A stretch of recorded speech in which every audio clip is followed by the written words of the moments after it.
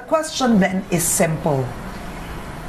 Attorney Gadon claims she did not declare it in her SAL-N and she may have not declared it at that particular time in full, so she didn't pay her taxes in full. Go ahead. She actually overpaid taxes and everything was Yes. she was so transparent, nakadeklara lahat. And ito nga yung bottom line dito, it was yung going back to the attorney's fees, no? Kasi ito yung kalakhan nung issue dyan.